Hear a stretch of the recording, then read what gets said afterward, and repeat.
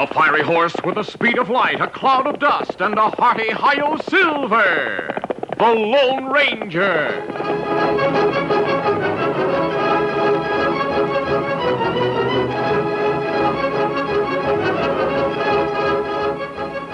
Before this exciting adventure, a word from our sponsor.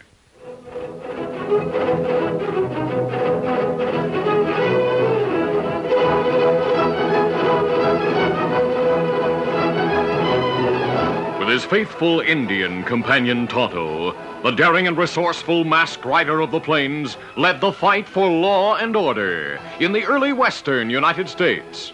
Nowhere in the pages of history can one find a greater champion of justice. Return with us now to those thrilling days of yesteryear. From out of the past come the thundering hoofbeats of the great horse Silver. The Lone Ranger rides again. Come on, Silver. Let's go, big fellow. Are you Silver? Hooray!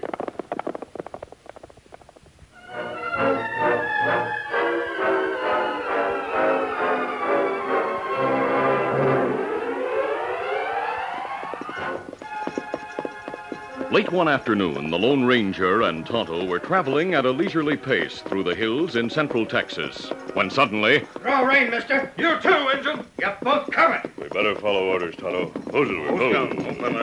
As the masked man and his Indian friend drew rein, two men stepped from sheltering trees to the trail. One held a snub-nosed Derringer. This gun's not much for size, but it's plenty deadly. So don't try a fast move. Dismount. Keep your hands away from your guns. What's the idea? We need horses. A couple of crooks stole ours. So you plan to take ours? Yeah. What's more, we're taking you to the sheriff in the nearest town. You're probably wanted for a lot of crimes. No, you're wrong, mister. We're special deputies, assigned by Warden Jenkins of Territorial Prison to the job of hunting a couple of escaped convicts. Hit the ground, Alhoot. And you two, Injun. The Lone Ranger eyed the deputies standing side by side on the trail. His voice was sharp as he called, Take them, Silver. As the mighty stallion charged, the startled men fell back to escape being struck by silver-shod hoofs. Taking advantage of their confusion, the Lone Ranger drew and fired. A silver bullet smashed the small gun in the hands of the red-headed deputy. All right, Silver, that's enough, boy. Ho! Tonto chuckled at the look of wide-eyed dismay on the deputies' faces. The Lone Ranger turned tables on you, huh? What? Lone Ranger? You mean this masked man? He's the Lone Ranger? That's right. Thunderation. I didn't know that. Who are you? Joe Cannell. This is Mort Randolph. You said a couple of escaped convicts stole your horses. Cy Rapson and Cork McCool broke out of prison. While we were out looking for them, they took us by surprise. Stole our horses, guns, and cash. So those two are free again. Warden Jenkins will be downright mad when he hears how they outsmarted us. You're within walking distance of town. Yeah, but we can't... I suggest you go there and send a report to Warden Jenkins. Tell him Tonto and I have taken up the search for Cy Rapson and his pal. Let's go, Tonto.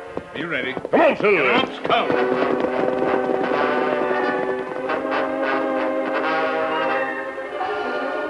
The faint tracks the masked man and Tonto followed led south. As darkness fell, they drew rein. Oh, Silver. Scout. Easy. Easy, Scout, easy. While we wait for the moon to rise, Tonto, we'll have a light meal. That good idea. Country around here is so dry, it's difficult to follow a trail. Texas have bad drought. Yes, I hope it ends soon. Kimasabi. Yes? You think crooks head for border? Well, they were captured not far from the town of Jacksonburg. That's right. I think the loot from the Wells Fargo robbery is hidden near there.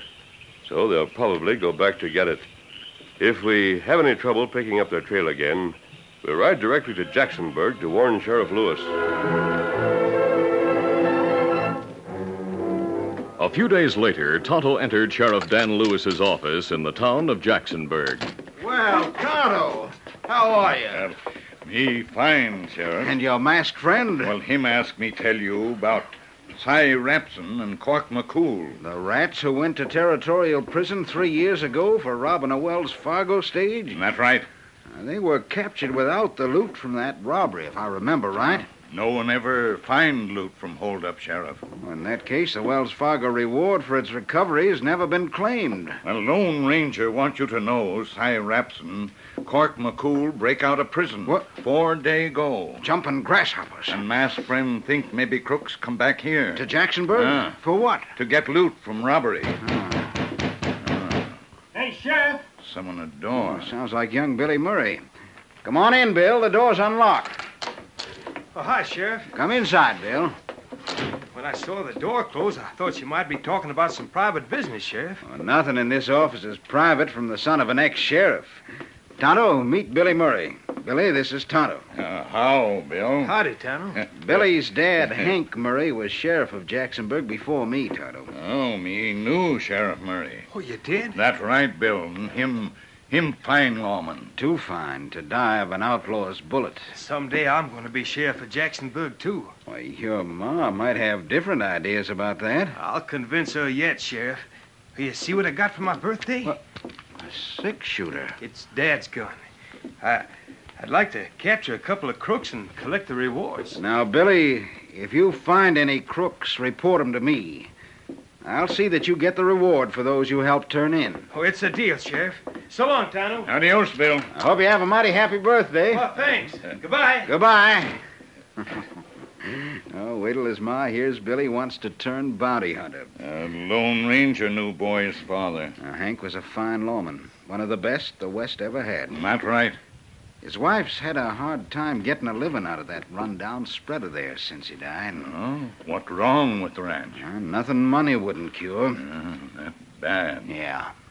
Well, Sheriff, me go buy supplies we need, then ride back to camp. Tell your masked friend I'd like to see him before he leaves this part of the country. Me tell him. And I'll be on the lookout for Cy Rapson and his pal. Meanwhile, the fugitives the Lone Ranger and Tonto were looking for were riding toward Jacksonburg astride stolen horses. As they slowed the animals for a brief rest, Cy Rapson observed... Oh, easy. It's a good thing we've traveled through hills along back trails no one is likely to know about. We've done a good job of throwing off any posse that might be after us. Right now, I'm worried about what's ahead of us. We can't ride through town to reach Big Indian River. We'll have to go around town. I hope we pass a couple of water holes or springs along the way. Ones we've passed so far have been dry. It must be a long time since it rained in this part of the country. Yeah, it looks like a real drought. The sooner we get the loot we left at the river and head for the border, the better I like it. I've done a lot of thinking about that loot. Well, so have I. I'm going to live mighty high on it from now on. I wonder if there's a chance it drifted downstream. After we threw it in the river? Yeah. Couldn't have drifted. There was at least $50,000 worth of gold, paper money, and silver in that canvas sack. Uh-huh. That sack was heavy. So heavy it took both of us to drop it in the river. I remember that. With all that weight, it'll be right where we left it. All we got to do is locate the flat-top rock on the riverbank. That sack will be almost directly under it. I hope you're right. Get up there, come on. Get up there, get up.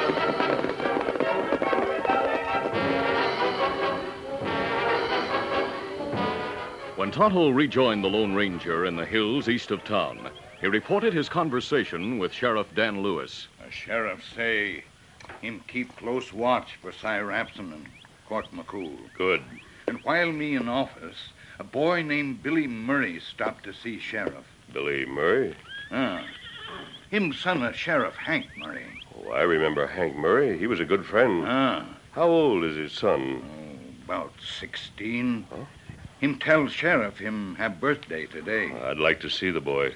Sheriff Lewis say boy and mother have hard time getting along since Hank Murray killed. I'll saddle Silver and we'll start for the Murray Ranch to see them. That good.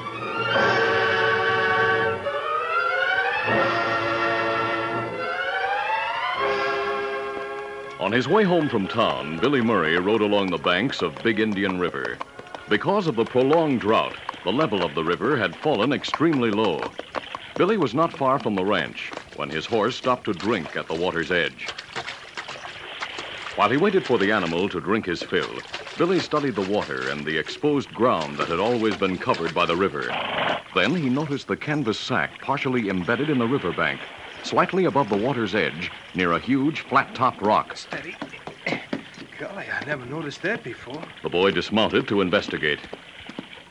The waterproof canvas sack was securely fastened, but by using a pocket knife, Billy was able to cut an opening near the top. He reached inside. Golly. A moment later, he stared in wide-eyed wonder at a handful of gold and silver coins. Now to continue. Hardly able to believe his good fortune, young Billy Murray excitedly tried to move the heavy sack. But it was no use. It's too heavy. I'll have to get Mom to help me. Putting as much gold and silver into his pockets as he could, Billy took one last look at his newly discovered treasure, then ran to his waiting horse. Steady there. Get up there.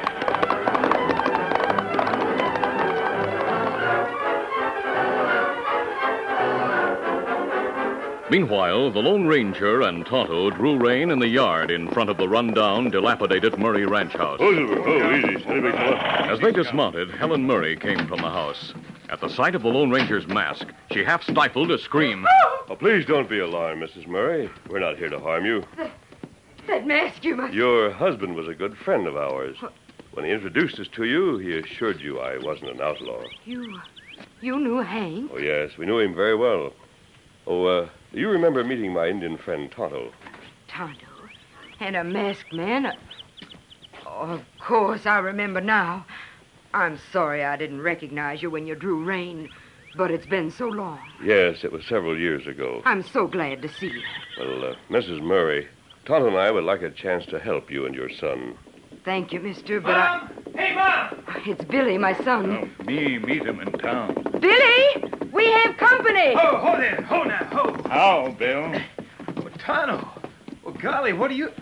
Hey, a masked man. The masked man and Tonto are friends, Billy. Very good friends of your dad's. I met Tonto at Sheriff Lewis's office, but... The masked man's the Lone Ranger. The Lone Ranger? That's right. Oh, golly. How are you, Billy? Oh, I'm fine, mister. Hey, gosh, Mama, I came home in a hurry to tell you what happened. Is something wrong? Oh, no, nothing's wrong. I found a sack full of treasure, Mom. Treasure? That's right. It's right on the riverbank. I reckon it hasn't been found before this because the river kept it covered. What are you digging in your pockets for? These. Hey, look, Mom. Money? Gold, silver coins. There's lots more of them in the sack, Mom. Lots of gold and silver. Billy, you say you found this? That's right, Mom. Just think what it means. We'll be able to fix up the ranch. We can buy the new stock we need, hire a couple of hands. Just a minute, son. Oh, we got to go back and get the rest of it. I'll hitch your horse and mine to the wagon and take it to the river. We got to get the rest of the gold and silver before someone else goes in. But, Billy, There's no time to waste, Mom. We'll lose the treasure if someone else goes there ahead of us. You found this sack on the riverbank, Billy? Oh, yes, sir. It's plenty heavy, too. It'll take a long time to load the wagon. I'll have to move a little at a time. Tonto and I would like to see your treasure, Billy. We'll ride to the river with you. Oh, that'll be great. I'll get the wagon out of the barn. Let me help you, Bill. Come on, Tonto. We got to hurry. I just don't understand it. There's $50 here. And a lot more on the riverbank, if your son is right. It's unbelievable. Well, several years ago, Mrs. Murray, a Wells Fargo stage was robbed not far from here. I remember. I think this money Billy found belongs to Wells Fargo. Oh. But there's a $5,000 reward for its recovery. $5,000? Yes. Oh, hold it. Wagon's all set, Mom. Come on, get in. All right, son. You'll come with us, mister? Of course. Come on, Mom. I'll handle the reins. All right. I'm ready, Billy. Easy, steady, big fella. All set, Tonto? Me plenty anxious to see treasure. So am I. Well, then, let's go. Get up there. Come on.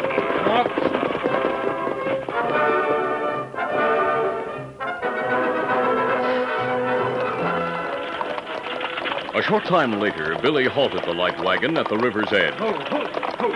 The Lone Ranger and Tonto also drew rein. Oh, Silver. Oh, easy, steady, big fella. The masked man and Tonto dismounted quickly, but Billy reached the water's edge ahead of them. There it is. Just like I left it. Is it the Wells Fargo money, mister?